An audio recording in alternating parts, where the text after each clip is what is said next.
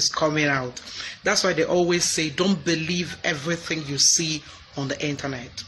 Now, it turns out that that man is not married. The woman that was claiming to be the wife of the man is actually a concubine, a living lover, a girlfriend. The man is 40. The one that's claiming to be the wife is 43.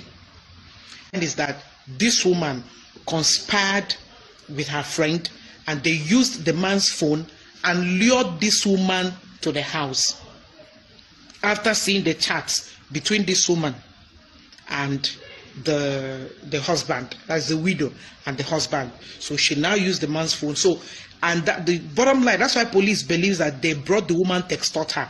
That was why when they finished doing that thing, they now asked her for 60,000. If she doesn't bring it, they'll post the video.